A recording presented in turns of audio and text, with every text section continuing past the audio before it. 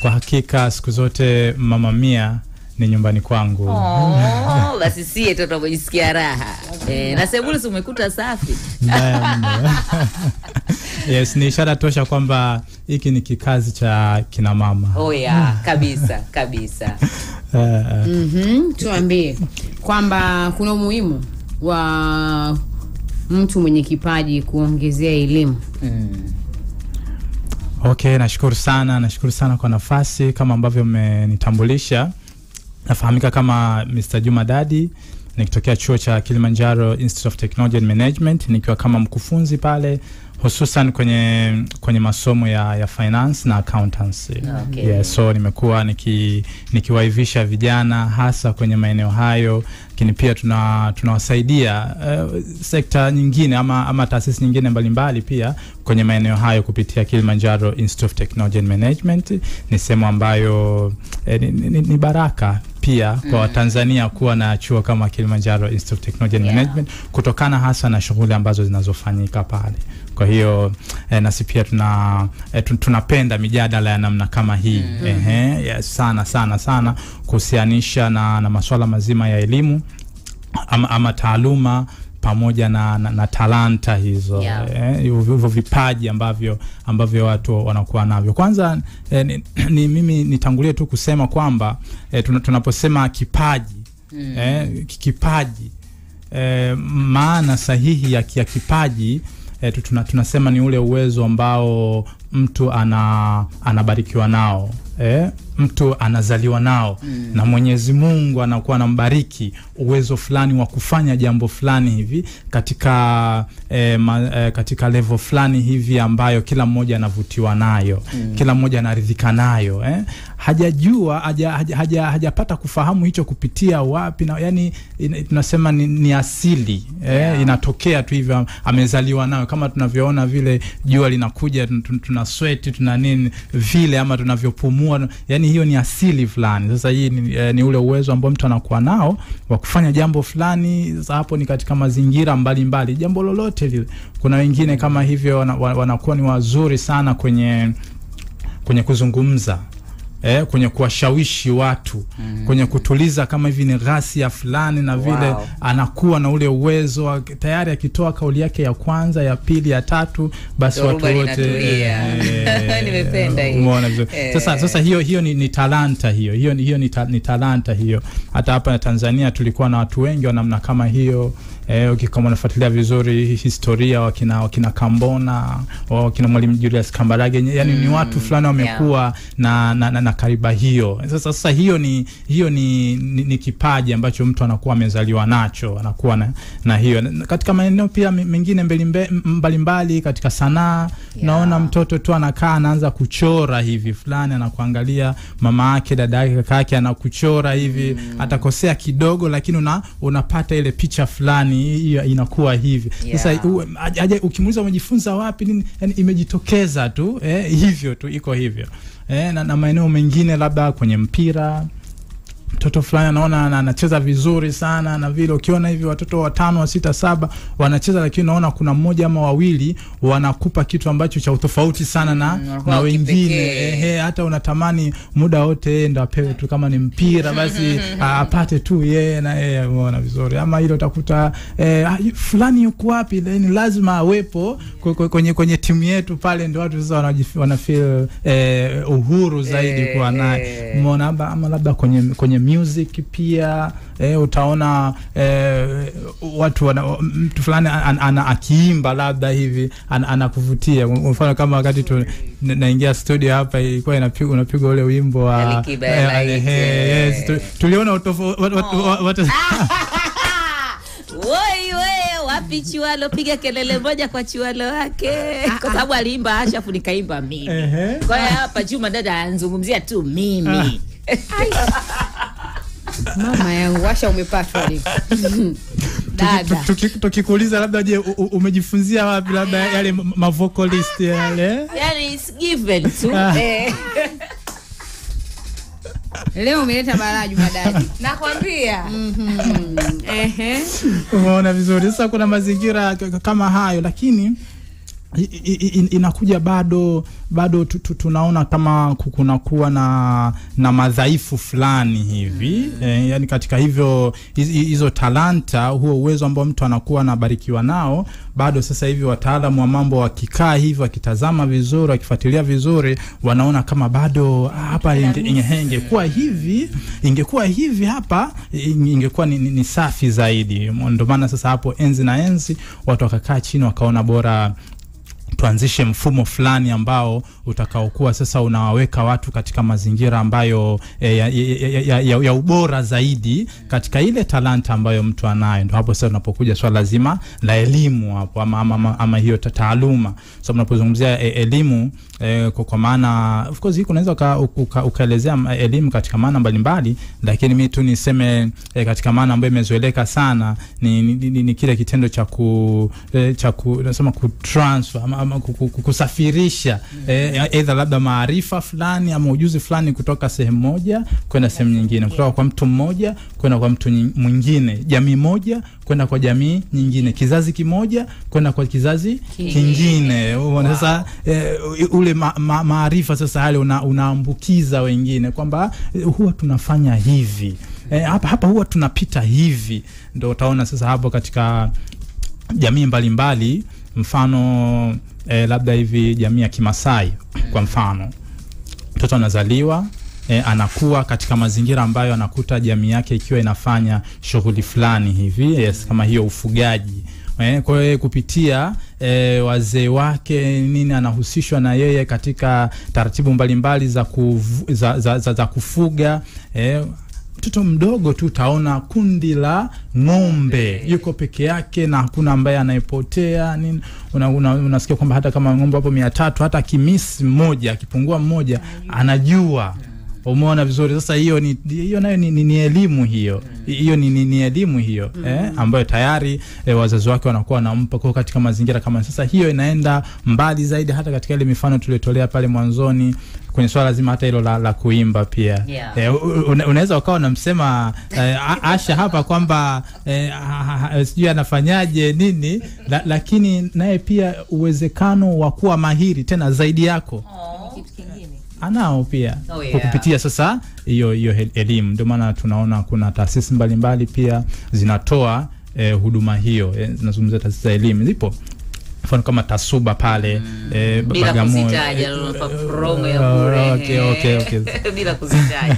Umeona vizuri, basi zinatoa hizo elimu, watu wanakuwa wazuri zaidi. Na ndio maana hata sisi pia Kilimanjaro pia tuko pale na baadhi ya programs ambazo watu zinawaimarisha zaidi kutokea katika ile talanta yao pia ambayo mtu anakuwa nayo. Kwa hiyo inamweka katika hali fulani ya ubora sana kuendana na mazingira pia. Hilo nalo pia ni swala lingine.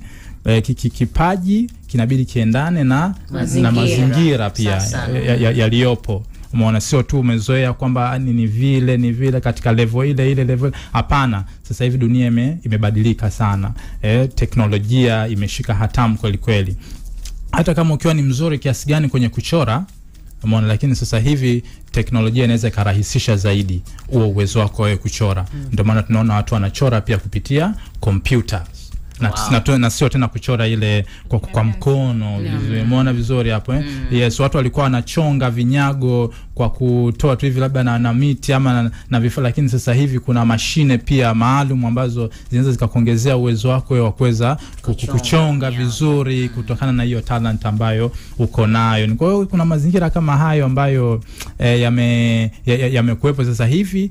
Ndio maana yakonekana elimu nayo pia ina tija kubwa sana katika kuongeza ufanisi zaidi katika talanta ambayo mtu anakuwa nayo.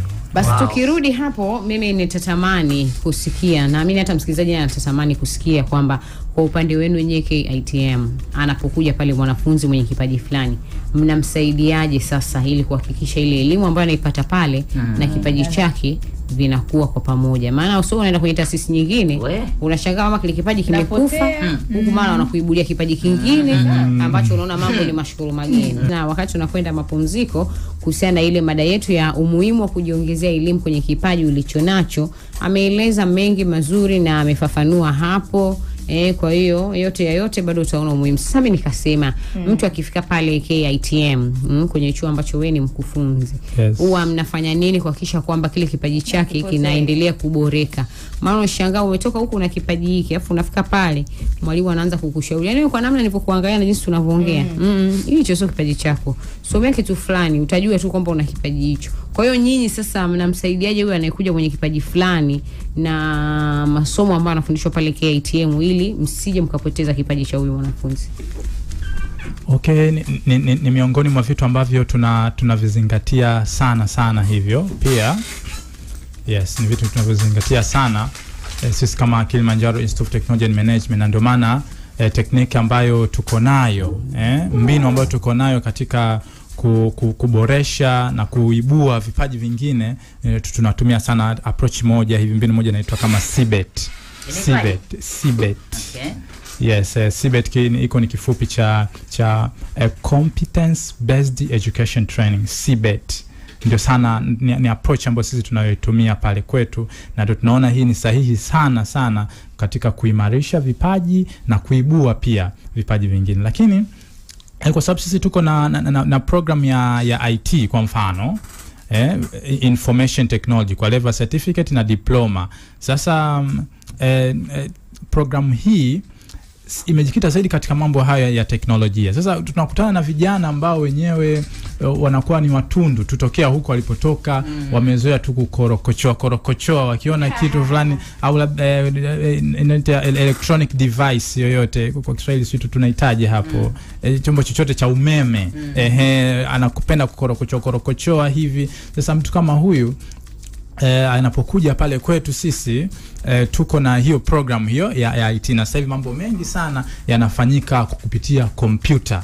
Kwa sababu sisi tunamshauri mtu kama huyu kwa sababu anapofika pale mwanzoni kabisa watakutana na watu ambao wanawapokea pale, nao pia tumewaivisha katika engo hiyo ili mradi kuweza kukiibua hicho kipaji na kugundua kwamba huyu mtu ana kipaji gani. Sasa tukigundua mtu mwenye kipaji kama hicho, ndio tunamshauri bwana, eneo lako hasa wewe ni engo hii hapa ya information technology kwa level hiyo ya certificate, na baadaye diploma. Certificate mwaka mmoja na diploma miaka miwili. Ukikaa hapo katika kipindi chote hiko, tuna hakika kabisa utaimarika zaidi na zaidi, na utapata chances nyingine katika kuona namna gani sasa hicho kipaji ambacho uko nacho unakibadilisha na kuwa fursa.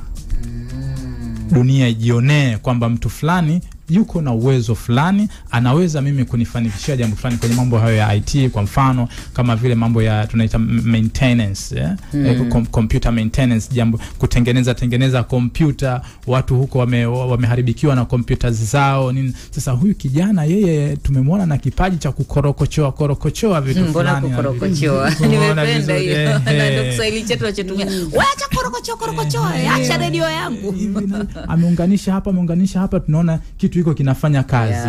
Mara kidogo lakini kimekwama, akija tena kikifanya papa imekuja. Sasa huyu sisi tunamweka katika engo ambayo akirekebisha jambo iko tena linakuwa ni tolee tena hiyo. Unaweza ukatumia sasa ni katika engo kama hiyo ya kuweza kumaintain hizo computer vizuri, basi pale sisi kwenye kupitia programu yetu hiyo atakuwa na huo uwezo pia. Na hata hayo mambo nimetolea pale mfano wa kuchora, let's say mtu anachora vile, lakini kompyuta leo hii inaweza ikamfanya yeye kuongeza uwezo wake huo wa kuchora, na ndio maana tumewekea program kama hiyo. Na kupitia approach yetu hiyo ya CBET, kwa hakika kabisa wanafunzi wengi ambao wamepita pale, basi uwezo wao umeimarika maradufu zaidi katika kipindi chote ambacho yuko nacho pale. Na ukizingatia pia tunawaunganisha na watu ambao wanao practice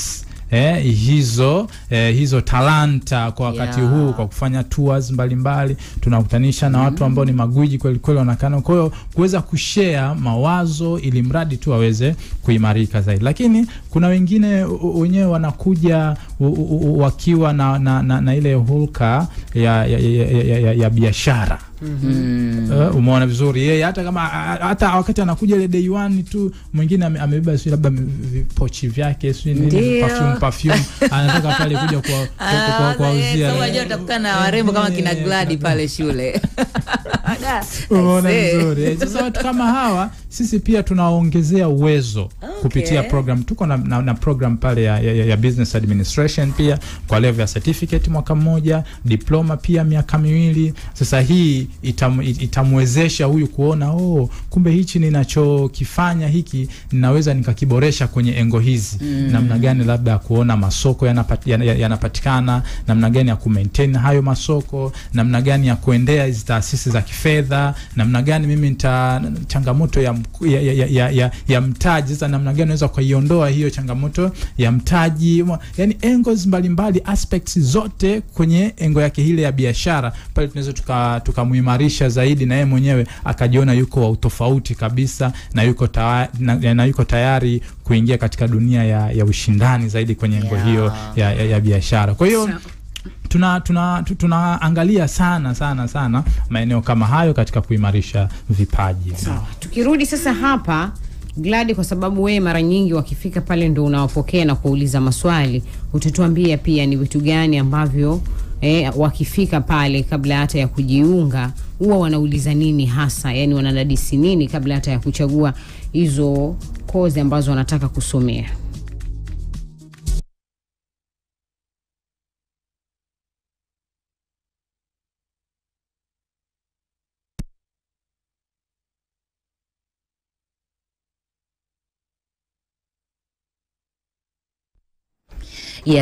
Gladi, tuko na wawili kutoka Ndio, tuko na wawili kutoka KITM, kwa maana ya Juma Dadi pamoja na Gladness Tarimo. Sasa Gladness, kabla ya kuanza kuzungumza, yeye atataja nafasi yake pale KITM ni ipi, alafu moja kwa moja atalichagiza kwa majibu hili swali ambalo Yusta ameliuliza hapa, kwamba kwa sababu sisi tukijaga pale tunakuta uko pale receptionist.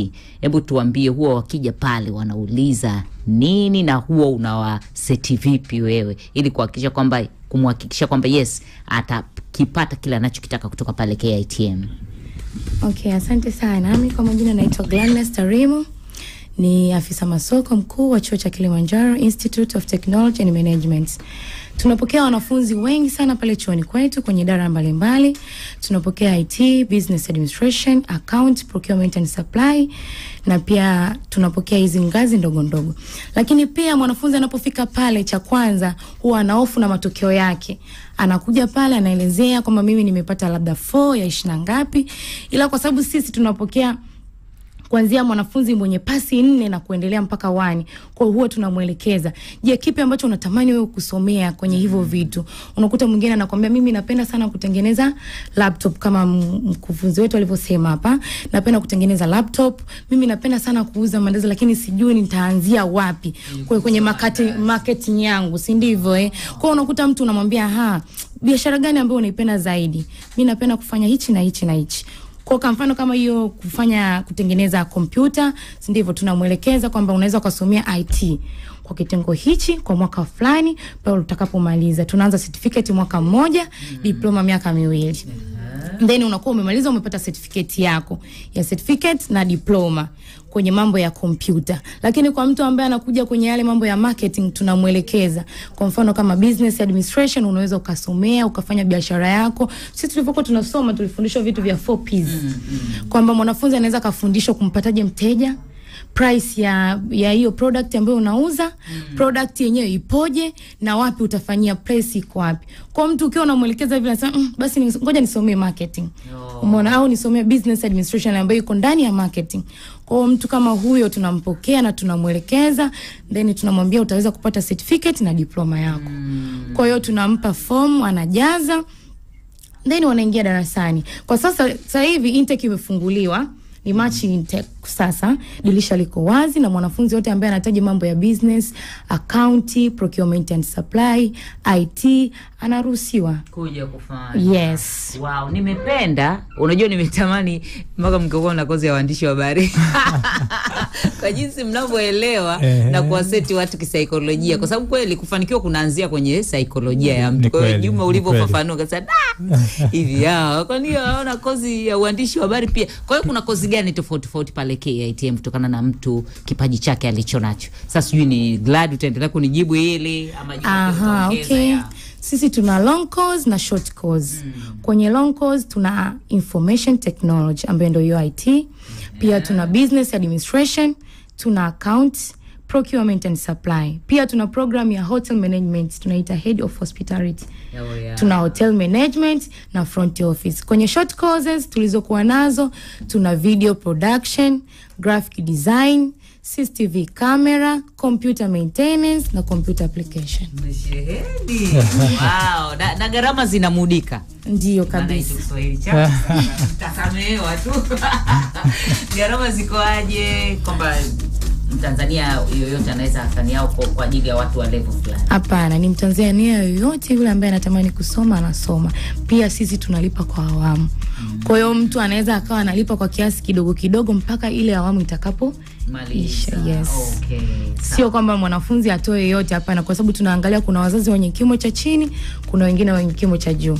Kwa wale wenye kimo cha chini wanaruhusiwa pia kutoa kidogo, na wenye kimo cha juu kama anahitaji atoe yote, ili mtoto asiwe anasumbuliwa, anaruhusiwa pia. Na mnachukua watu wa level gani? Tunachukua kuanzia form 1, kuanzia form 4 mpaka na kuendelea. Waliomaliza. Yes. Okay. Form 5 na form 6, yes, tunachukua. Okay. Kwa wale ambao wanahitaji kama mfano kama form 1, form 2, anahitaji kusoma short courses ya computer, anaruhusiwa. Kuna mzazi anakaa, muona mtoto wake amekaa, anapoteza muda nyumbani. Yeah. Kwa hiyo anakaribishwa, anaambiwa ngoja akajifunze computer. Ajifunze hapa na hapa na hapa. Kwa hiyo tunawachukua pia hao, kama wako likizo wanakaribishwa. Good. Hivi masuala ya lugha vipi? Swala la lugha. Mmelifikiria hilo? Uzuri ni kwamba tunazingatia hivyo vitu vyote, na ndio maana hata kwenye hizo programs ambazo Madam Gladness ameweza kuziainisha hapo, either iwe ni information technology, ama iwe ni accountancy, ama procurement and supply, ama business administration, hizo programs zote tuko na segment ya communication skills. Yes. Okay.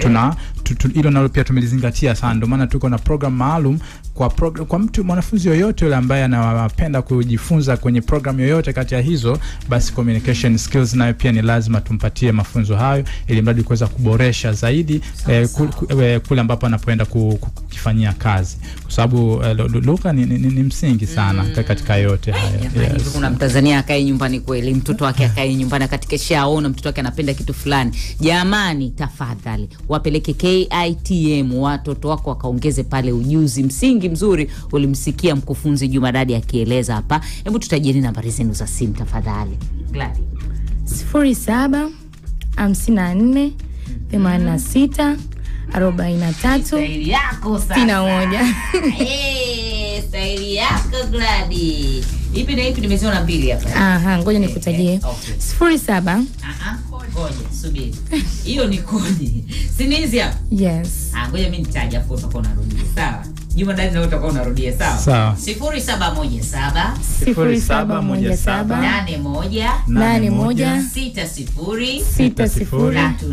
60 Mbona namba nakutaja shoga yangu? Tunarudia. 0717 81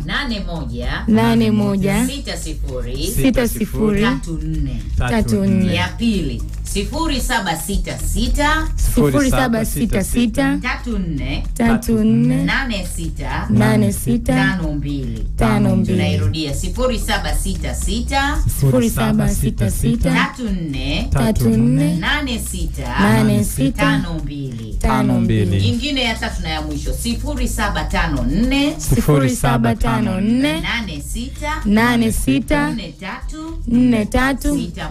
61.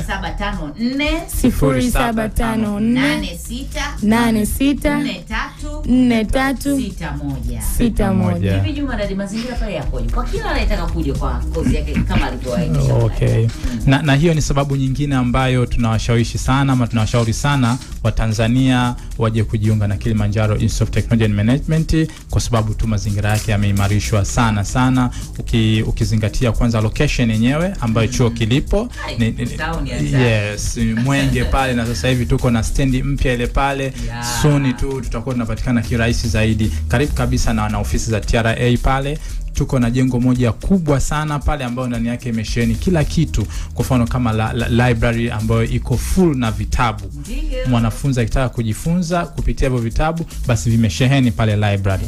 Lakini pia tuko na laboratories kama 5 hivi. Maabara. Yes, za computer.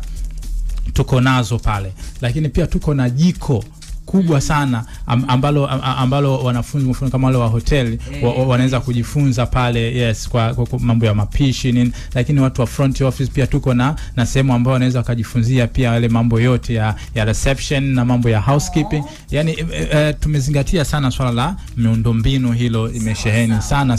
Na hii hata wale watu ambao wapo makazini, mfano mchana kama hivi watu wameshughulika na kule maofisini, wasijione kama hawana tena fursa ya kujifunza, ya kupata ya kujiendeleza kielimu. Wapangia muda wao. Tuko na muda jioni pia pale. Yes, kwa wanafunzi, kwa watu ambao wapo sasa hivi maofisini mchana kutwa, basi jioni wanakuja pale na watapata ubora ama kilicho bora kama wale ambao wapo shift ya mchana. Haya, kazi kwa Gladys, tupe nambari za simu tutajie. 0717 0717 81. Haya, ngoja tusaidie tuokoe muda. Nambari za simu za kuwapigia KITM kwa maana ya the Kilimanjaro Institute of Technology and Management ni hizi hapa: 0717 0717 81 60 34. Ya pili 0766 0766 34 ya tatu na ya mwisho 0754 86 Juma Dadi, sekunde 30 tunamalizaje? Alafu Glad pia sekunde 30 kwa maana dakika moja. Kwa kumalizia, nichukue fursa hii kwa Watanzania wote kwa ujumla, hususan wanafunzi ambao wamemaliza form 4. Matokeo tayari yameshatoka hayo, na kipindi ndio hichi na dirisha ndio hili tayari liko wazi la March intake. Hakuna muda tena wa kusubiri, wa kupoteza zaidi mpaka Oktoba. Hapana. Nasema it's a game time, na muda ndio huu hapa. Kwa hiyo nakaribishwa sana Kilimanjaro Institute of Technology and Management kwa program hizo za information technology, accountancy, procurement and supply pamoja na business administration kwa level ya certificate na diploma. Vigezo ni D4 tu katika matokeo yako yale ya form 4. So mnakaribishwa sana. Gladi, mimi naona Jumadadi kamaliza yote. Asante. Kwa hiyo upige tu hizo namba, unakaribishwa sana, tutapokea na tutakuelekeza kila kitu. Umeona hilo alikuwa hajalisema. Shukrani sana, tunawashukuru kwa kuwa nasi. Nasi pia tunashukuru sana Mama Mia. Ndio. Suko juu.